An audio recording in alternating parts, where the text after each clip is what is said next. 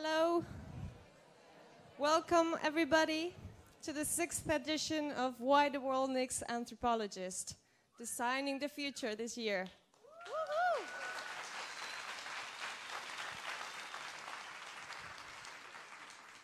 After visiting Amsterdam, Padua, Ljubljana, Tartu, and Durham, we are excited to be today here with you in sunny Lisbon. For the next 2 days, we will be together debating and discussing design anthropology and its methods and potential for framing the future of humanity in the world. Before we start, I would like to welcome Helena Vegas and Laura Corciulani on stage, the local organizers. Please, big applause.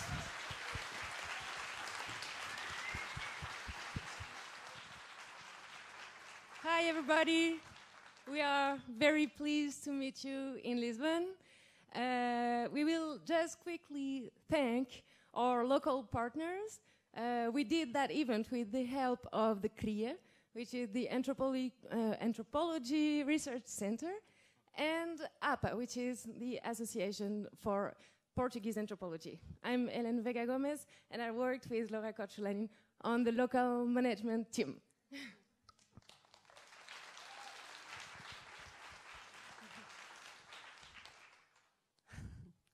It's an amazing pleasure and an honor after 1 year to bring this event to Lisbon. And I would like to sincerely thanks to all of you being here, and especially as well to the other part of organizing team, which is for the first time this year we have an interdisciplinary team of organizers, faculty IAD, Research Center UNITCOM from IAD Universitate Europeia, and ETS Center for Social Science, excuse me. So thank you, and one more note, we would sincerely like to thank as well Hugo Rocha, our designer from Vínculo, because this year's event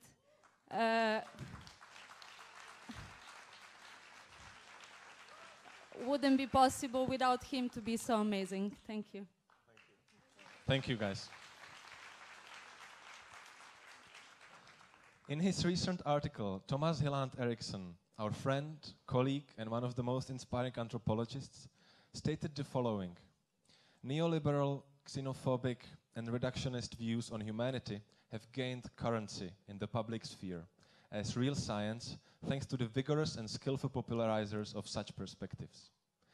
Anthropologists, who ought to be the foremost scientific interpreters of the human condition in all its diversity and unity, have been busy doing other things. Concentrating largely on problems internal to the discipline and academically defined, academic anthropologists far too rarely take the opportunity to reflect seriously on what we are saying, to whom, and how we are saying it. Today we invite you, makers of all kinds, to address these challenges, to think and act beyond disciplinary confines, and to acknowledge the opportunities arising from the collaboration between anthropologists and design. Let us make ourselves busy this weekend with designing the future. Before we give the floor to welcome speeches and personal reflections of our guest speakers, allow us to quickly dive into the sea of practical information. First, can you please pull out your smartphones now? I want to see it. I want to see you holding your smartphones. I want you to download Howdy. This app will help you to connect with fellow attendees during and after the event. It's really cool, it's smart, we tested it last year, it worked amazing. It basically works as Tinder for professionals. You will see, you will love it. Go to Apple Play or App Store and start using the app by connecting it with your LinkedIn profile.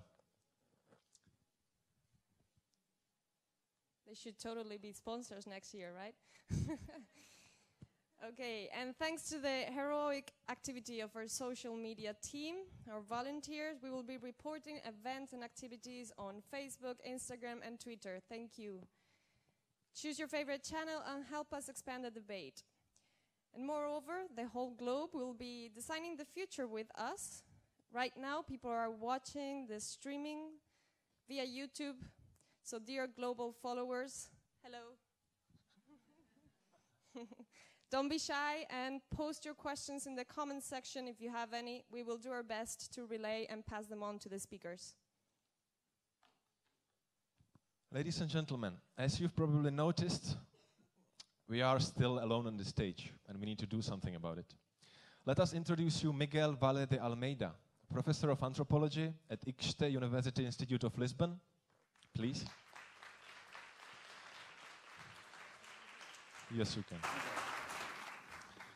Doing research in Portugal, Brazil, Spain, and Palestine, he published books on masculinity, Portuguese colonialism, same-sex marriage, and family.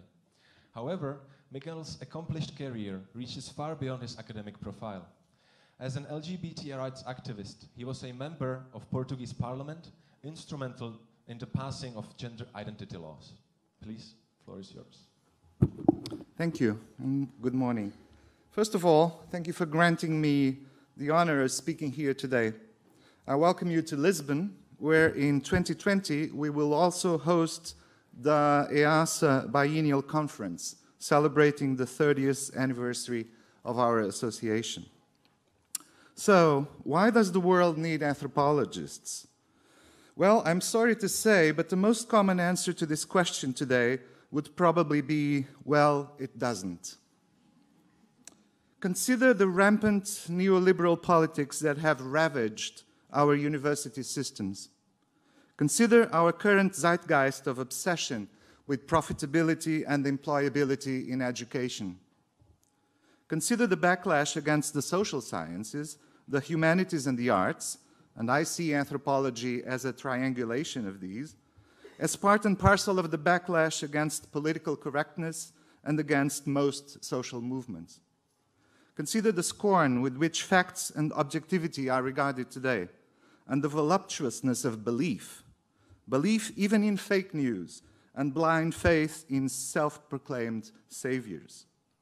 Consider the haunting growth of neo-fascist and ultra-nationalist politics in so many countries, right here in Europe, not to mention Brazil, which is so close to us here in Portugal, and where, coming Sunday, the worst-case scenario might, unfortunately, become reality.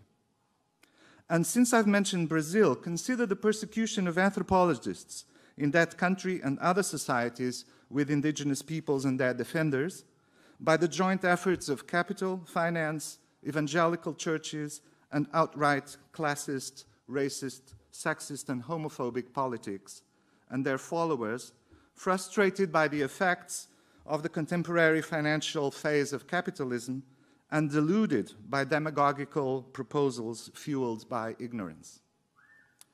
But that is precisely why the world does need anthropologists. What seemed to be some time ago, and to many of us of a more skeptical and romantic inclination, what seemed to be a lame statement is now more needed than ever. I mean the study of diversity. I mean cultural dialogue. I mean making the strange familiar and the familiar strange. I mean showing that there are many different ways of being human together and many different solutions, not to mention many different ways of feeling something as a problem in need of a solution. But it has to be more than that still. We also need to participate in the general education of our societies from kindergarten to PhD level. We need to bring home the voices of our interlocutors in the field to translate in lay terms the insights of our analysis of how social worlds function into classrooms, textbooks, the mass media, and popular culture. And into politics, of course. Oh, another political anthropologist, this guy. Some of you might be thinking. Just a few, I know, and I hope. Let me briefly tell you a story, which was mentioned already, and forgive me the lack of modesty. When I took a break from academia and was a member of parliament for one legislative session to help get marriage equality for same-sex couples, as well as a gender identity law, we were victorious, by the way, anthropology helped me in convincing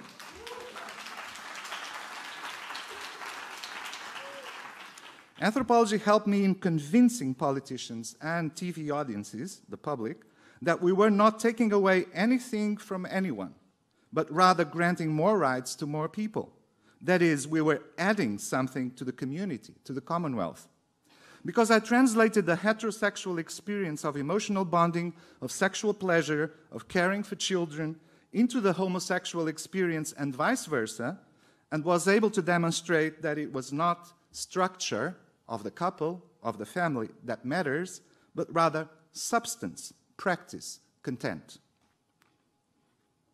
We can do that in politics, and we have to do it in this troubled remake of the 1930s that we are living. And if we can do it in that arena of conflict, strong emotion, and opposing values that is politics, we can certainly do it in all spheres of collective life, from the workplace to the environment, from housing to animal welfare, from medicine to humanitarian aid, from tourism to, say, industry and design. We are the specialists of showing that other worlds are not only possible, but that they are actually there and here, and that worlds are made of other worlds affecting each other. We certainly can take one step further, and by resorting to our knowledge of the variety of human experience, we can also help design the future. Thank you. Obrigado. Thank you.